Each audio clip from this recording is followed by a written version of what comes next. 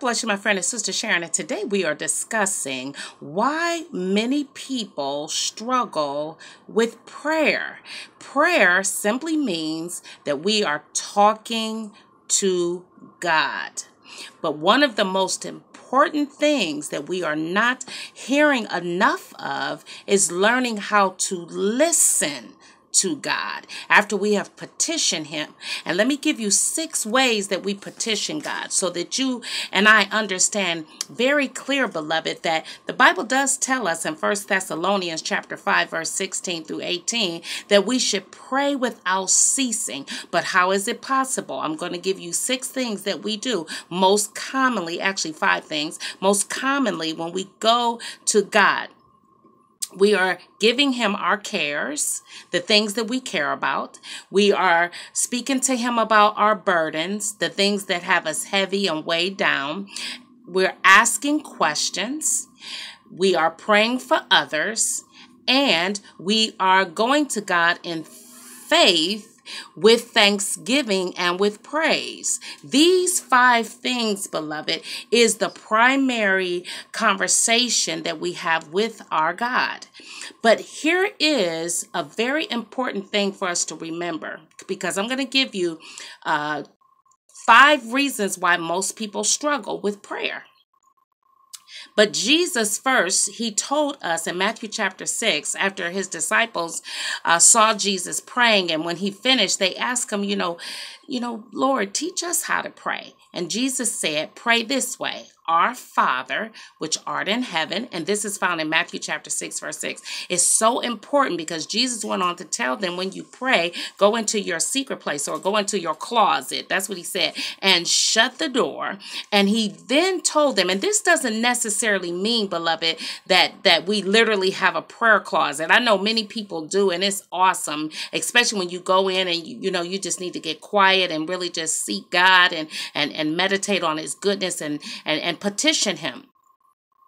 But for some people, they may not have a closet. That could be one reason why people are under condemnation, because they don't have a closet. They live in a closet, literally. I know, beloved, people don't believe it, but some people do sleep in a closet because that's all that they have. Someone let them borrow it so that they're not homeless. So what if a person doesn't have a decorated closet with scriptures, that they have placed everywhere in the little closet, and a cute little set of flowers and, all these words on the wall? What if they don't have one? So we know that it doesn't mean literally necessarily, but what Jesus was teaching them is that prayer is private. It's not something that we go out and make a big scene of ourselves.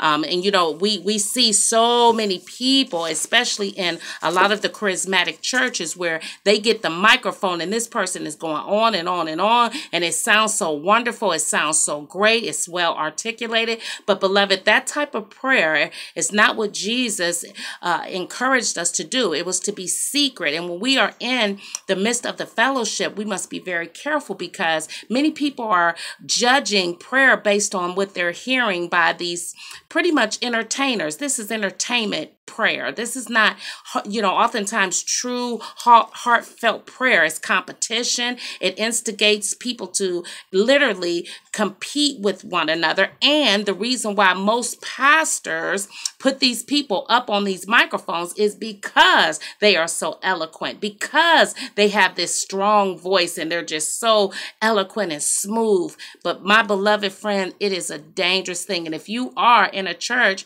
or you are a leader or quote feeder in a church setting, you need to cease all of that. We don't need to showcase anybody on no microphone, because it does gender strife and emulation, competition. Oh, yes. But beloved, here we go. We're looking at where Jesus said, go to your secret place and pray. And what God sees you doing in private, he will openly reward. But then Jesus went on to tell us in Matthew chapter 6, verse 6, don't be like the pagans. Don't babble and go on and on and on with repetition, thinking that you shall be heard of God because you are doing these vain repetitions. This brings me to the number one reason that many believers right now do not have comfort in prayer, and they are just struggling with it, is because of prayer books that they are buying. You are purchasing prayer books, and you are repetitively saying these prayers. These are someone else's thoughts, beloved, and you are repeating them over and over, and your prayer life is stale. It's like eating prepared food, packaged food. You can't eat that and be healthy, beloved, because it's prepared. It's manufactured. You don't want manufactured prayers. You want to bring forth out of your own treasure, your own cares, your own burdens, your own questions, and the people you're praying for, and your own thanksgiving and praise. So this is one reason why many people are struggling with prayer. They are becoming repetitive, it's boring, and it's stale. Number two is a schedule. Once you set a schedule, beloved, you must understand that the Bible does tell us that when Daniel was in distress over in this pagan country where they had went into captivity, the Bible says he prayed morning, noon, and night. But we must understand that was what Daniel did. But the Spirit of God may not move in your heart that way, to discipline yourself that way. We must learn to move in the Spirit with Christ and be comfortable that God is everywhere at all times, and at any moment I can talk to God. So when you put yourself on a rigid schedule that I'm getting up every morning at 6 a.m., what if your body is tired and it is not having 6 a.m.? And you get up at 6:15. Now what? You're under condemnation because you have set this schedule. And I need you to know and understand, beloved, it's just like a married couple. Who wants someone that's so rigid and regimented all the time? You would be like, just say, for instance, your spouse say, we're going to, come together and be intimate every morning before we go to work at 5:30.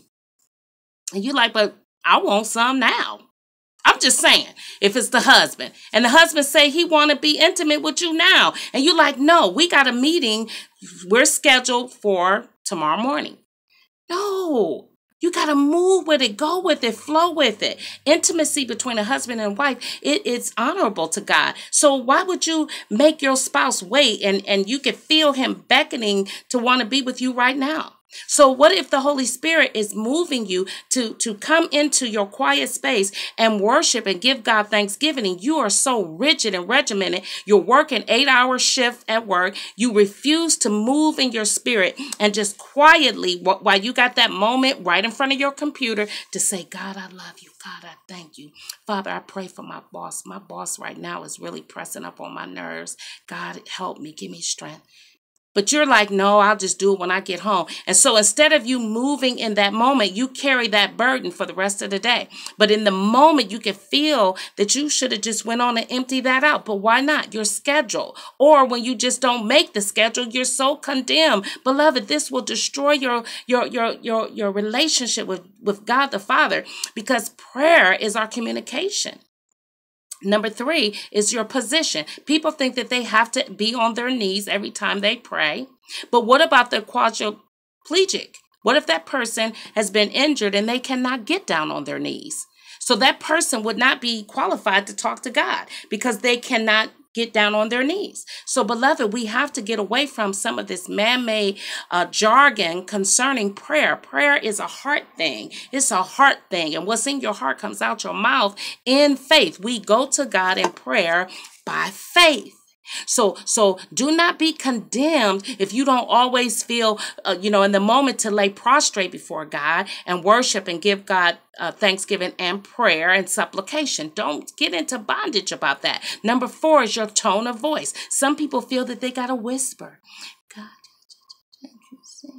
and then some people, they feel that if they're not forceful and thrustful and, if they're not like just coming, that they haven't really prayed. And beloved, this is deception. This will make your prayer life so complicated. No, God is spirit. And when we worship, when we pray, it's coming straight from the heart. And number 5, some people feel that they got to cry and they got to speak in tongues every time that they pray. Beloved, sometimes what you're feeling, it doesn't warrant tears. If it does warrant emotion in that moment, so be it. But you don't need to cry to move heaven. You don't need to try to manipulate God with your emotions. We come to the Father and we come to him in faith. And if you are moved to cry, so be it. But beloved, stay away from all of this rigidness, making yourself feel some kind of way. We are accepted in the beloved. And that is our Lord and Savior, Jesus Christ. And Jesus, when he told them in Matthew chapter 6, verse 6, he told them, when you pray, he said, go get quiet. And that means quiet in the spirit, in your heart. Get quiet. And oftentimes you could be in a room full of people and still be in a posture of prayer in your heart where you're not moving your mouth, but you're saying in your heart, God, I shouldn't have came to this group. This is a waste of my time. Lord, help me to be kind. Look, your spouse drug you there. You're like, I don't want to be here. Lord, help me to be, and you're saying this in your heart, to be gracious and kind, because I don't want to be here. Give me an anointing, God, to just be sweet and kind. And before you know it, you pull in that strength because it glorifies God to be there for your spouse. So in your heart, you're right in the midst of others, but you're praying in your heart. And last but not least, I want you to know, because prayer is so complicated when you don't understand, we got to learn how to listen. And this is where many people fall short in receiving back that when you give God your cares, your burdens, and you question him and you're praying for other people, you got to learn throughout the day to just stay close to God in your spirit, in your thoughts. Don't wander off. Stay close in your spirit. Keep your conscience on God. Keep your conscious mind that I'm on him. You know, I'm thinking about all the beauty around me, or whatever you're doing. If you're doing an assignment at work, once you get that moment, recalibrate and just stay close to the Father so that you may hear his voice, because Jesus, he clearly told us, beloved, and I'm a witness, Jesus does speak to us. And if we are so wayward in our heart and in our mind, the things that we're asking for and the things that we're seeking understanding, we can't never get it because our mind is always somewhere else. So we got to learn how to bring those thoughts in and keep ourselves close to him, abiding in Jesus, just like Jesus said, when we abide in him, because without him, we can't do anything. And without him and without hearing his voice, because he is the commander and the chief, he is Lord over our souls. He is the Lord over his harvest. He is the one that said, my sheep know my voice. And we can't know the voice and discern the voice if we are so busy. So